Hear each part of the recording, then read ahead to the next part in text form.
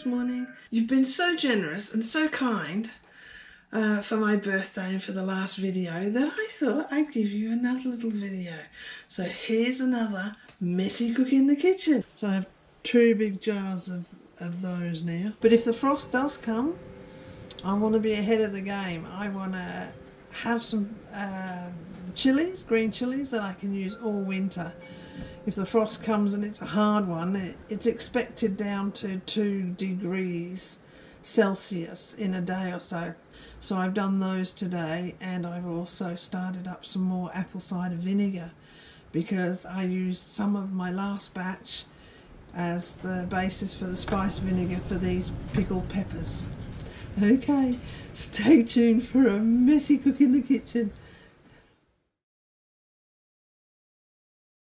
A messy cook in the kitchen today. I have picked a packet of peppers to pickle, and it's going to be frosty in a couple of days' time. So I thought, well, what I ought to really do is pickle the peppers, because frost might kill the plant and then the peppers go all soft. Well, first of all, I came outside and I picked what I'm calling peppers, but they're not really, they're chilies. They're a beautiful Thai banana chili rating 4. So I came out and I sort of started at the bottom here. Look how many there are. There's still loads there, isn't there? This is the new garlic patch, so we'll keep an eye on that. Anyway, I digress as usual. I digress. So I picked the peppers, brought them inside, I rinsed out the jars, the big jars that I was going to put them in with hot water, and then packed the chilies into the jars with some garlic and a little red pepper in each, so it looked nice. That's that bit. So I did that, packed it, and then I got the vinegar ready. So on here is the sugar, salt and spice mix, which is peppercorns, allspice and bay leaves, 2 tablespoons of black peppercorns, a teaspoon of allspice berries and 2 bay leaves.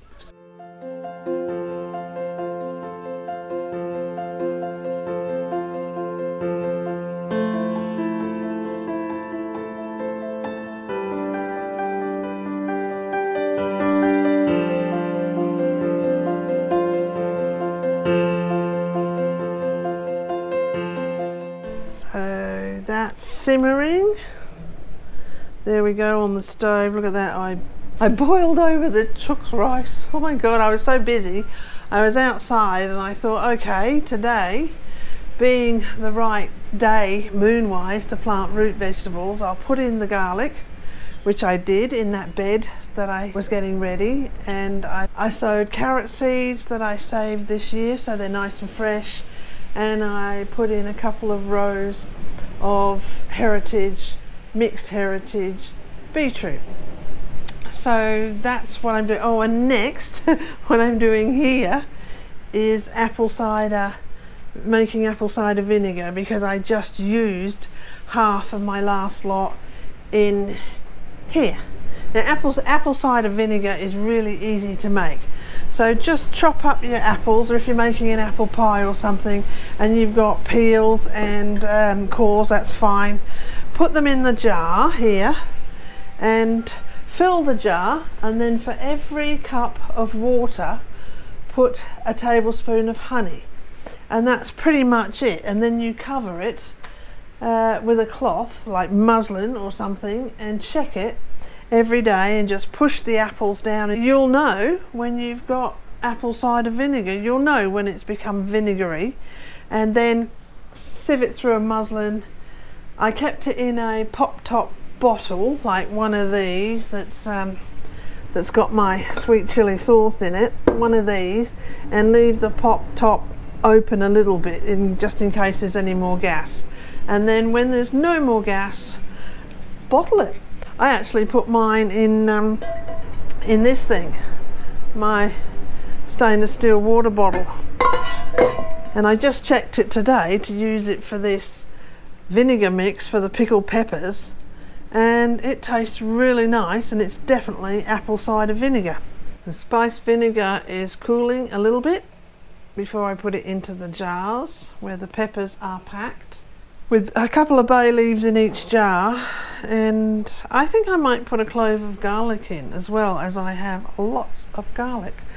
I've planted the biggest ones today, all the biggest cloves, so I might put a couple, yeah, I might just put these ones in these 2 jars here and then continue with making the apples. So these apples were the ones that, you know, weren't the best. That one looks a bit old actually, but from my Granny Smith's apple tree I got a lot of apples. So these, there we go, we can use those as well. But these ones, these are all good. All these apples here was about 5 kilos, which I was pretty happy about. You know, the tree's only been in the ground 3 years. When it's cool enough to have the fire going, I'll do that, and I'll warm the water to do the dishes and everything. I try always to use one heat source. So if it's cool enough to have a fire, I won't use the gas, and I won't use gas hot water. That seems to work out really well. Back to apple cider. Here we go. Apples. Garlic, sown. Dish is done. Apple cider vinegar on the way, and soon there'll be these 2 jars will be full of the vinegar, and I just store them, which will be great. So in the winter, when a recipe calls for a green chilli, woohoo, I have green chilies. Okay, off I go, back to apple cider vinegar. See ya. I'm going to use this honey. This is pure Australian organic raw honey. So that's what I'll use, but I need to upend it a bit because it's nice and cool in my pantry drawers. So I need to let it run down a bit. It's beautiful honey, but it's not the best, you know, having to squeeze it out of the bottle. Anyway, let's wait a little while for that. So the pickled peppers are here. So all through winter, I think, you know, when a recipe says 1 green chilli, and these are actually a Thai chilli, and out of a 10 rating, these are a 4.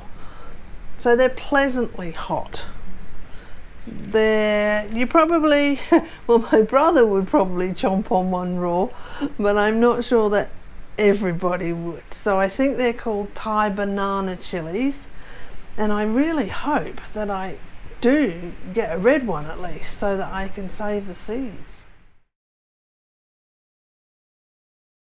This is as much as I'm going to put in this jar today, so then I'll measure out water, and for every cup of water I'll add a tablespoon of honey, and that's it. How easy can that be? Okay, some cold water. Water on tap. Brilliant.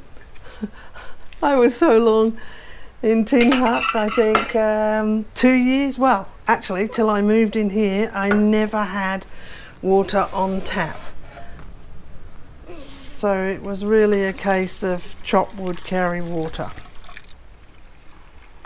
1. I really admire the people that do YouTube vids and stay so focused. 2, 3. I'll put 3.5, I think.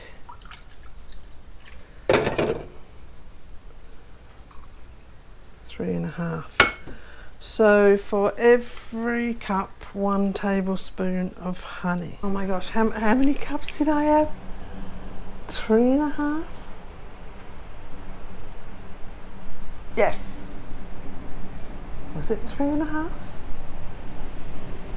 4.5 doesn't sound right. Let's just go with 3.5. How's honey going? How you going, honey? It's dripping down. Okay, so... Oh my gosh. I also admire people that can talk about one thing and only do one thing at a time. Me, it depends. Like, depends on what needs to be done, how busy I am. But I thought I'd share it with you. Okay. Oh, the wind's picked up. The fire is not alight. And I'm cold. So it's time for a nice cup of coffee. Woo. See you later. Bye bye.